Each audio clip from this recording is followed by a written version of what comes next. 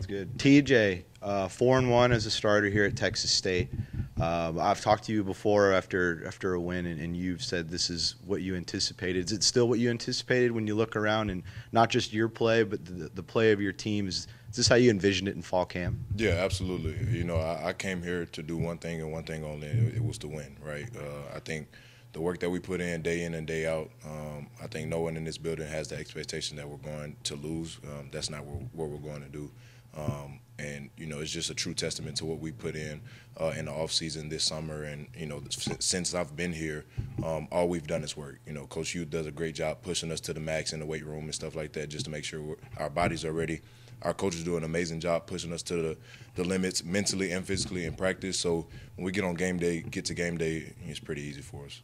You know, last week you guys jumped ahead pretty high, 42-10 in the first half. They started to get back into the game in the second half, and you finished them off in the fourth quarter. When they were starting that comeback, what's going through your mind? Are you staying the same energy you were in the first half? Does it ramp up your energy? What happens when the other team is starting to come back? How do you stave them off like you did? Yeah, I think the important thing in that situation is poise, right? Just being able to block out the negative, block out what's going on. I do think we need to get better with taking care of the football. I think that was a big part in them, you know, having that run at the end of the game. But, you know, having poise as an offense, being able to come together as an offense and talk about what we need to do to finish the game. I think we do need to have more enthusiasm in the second half, being up that much on the road, being able to sustain that lead and not put all the pressure on the defense to get continuous stops. The defense played lights out, you know, in the first half, and then the roles reversed, right?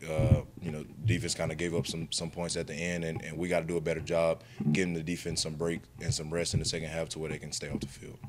You know, there's a lot of crazy plays in that game, but probably the craziest one was that dump off to Mahdi where he ran it 89 yards and then was knocked out right before he crossed the end zone. Mm-hmm. Just walk us through that play. You're about to get sacked. You shuffle it off to Mahdi. You see him run on the back. Gets turned into a touchback for them. What were the roller coaster emotions going on in that play? Yeah, so I forgot what we had called, but long story short, eyes downfield, didn't see anything open, tried to make something happen in the pocket. They got a hold to me, too big, too strong. Got it to Ish. I was actually on the ground when he was returning it because I, you know, landed on my shoulder or whatever, so I was on the ground for a little bit. Didn't see him get the ball punched out. I thought he scored, and then I looked at Coach Leftwich, and he was like in distraught. So I was like, what the hell happened? And then he told me that they might call it a touchback, and so I looked up at the board and saw what happened. I was like, well, I mean, that's a hell of an effort by number 7. Ish has to do a better job finishing in the end zone, having the ball in his outside hand. But, you know, stuff like that happens, right? Just in games like that, that's just the way the flow of the game was going. They had all the momentum, so everything in the second half that they were doing, they were doing it right. And so, you know, luckily we started off super fast and had a huge lead, but, you know, we have to do better. And I think that's the adversity that Coach was talking about during fall camp that we're going to have to endure, especially being a first team, that we all come together, a lot of transfers and stuff like that. Just being able to stick together and really pull out that win was very special for us.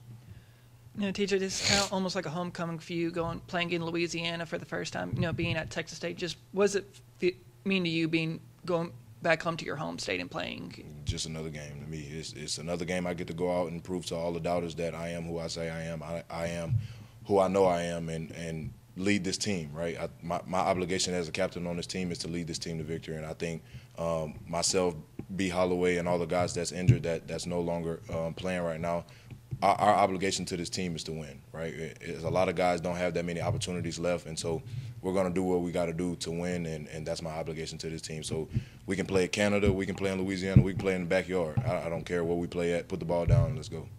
You know, something you touched on, you know, you and Brian are almost like the two captains that are kind of still standing. How do y'all, I guess, expand y'all's roles even further when, like, so many captains are kind of, like, falling out this year? Yeah, those guys are doing a hell of a job still being captains and being vocal on the sidelines and stuff like that, especially when we're playing home games and stuff like that.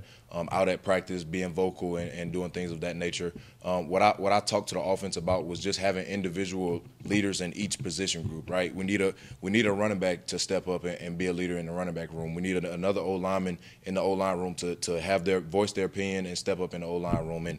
And just small things like that. You don't have to be a captain to be a leader, right? Just being able to step in a role where you're needed and fulfill those roles. I think that's very important for us moving forward, and I think we're headed in the right direction in that aspect.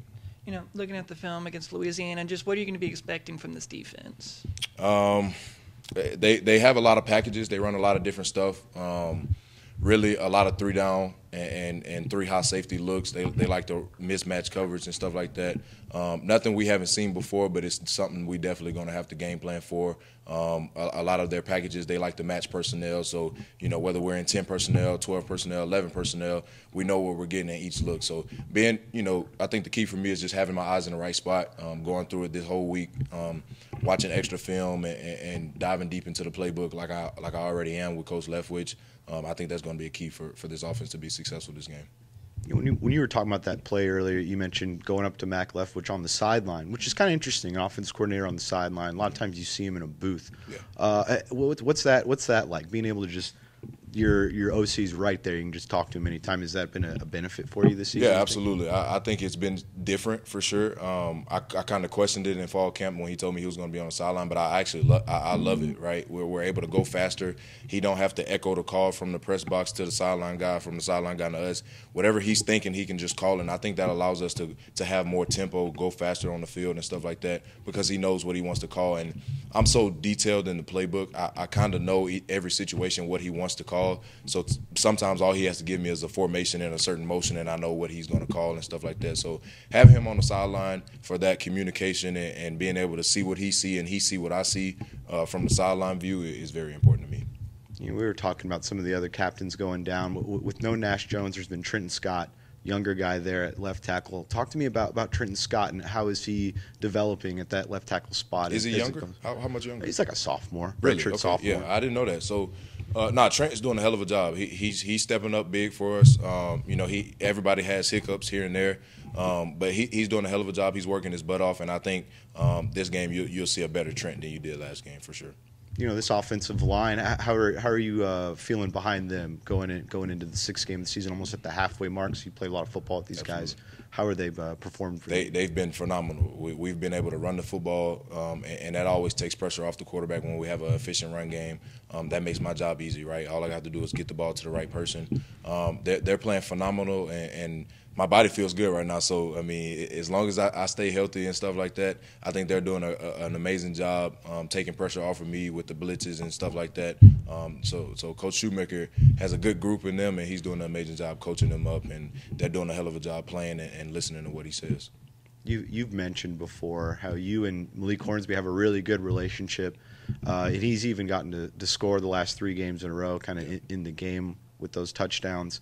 What's it like seeing kind of splitting time with him and seeing that other weapon that you have that he can come out, and how's y'all's relationship going? It's amazing. It's been the same since day one, since we got here. Like we said in fall camp, we were competing our butts off. Like Coach Kenny said, we both probably deserve to start, right? We worked hard enough to be the guy.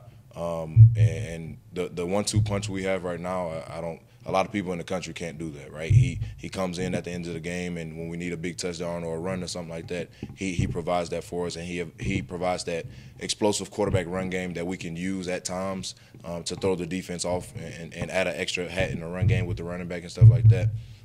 He provides a lot of problems, and I wish he would play a little slot receiver so we can get him out on the perimeter and see him saw somebody up, but we'll see how that goes later in the season. We saw a lot of that jet sweep this last game, even on that 2-point conversion in the game. Maybe Malik could get in there and give him a little toss, something like that. Yeah, that'll be something I have to talk to Coach Leftwich about.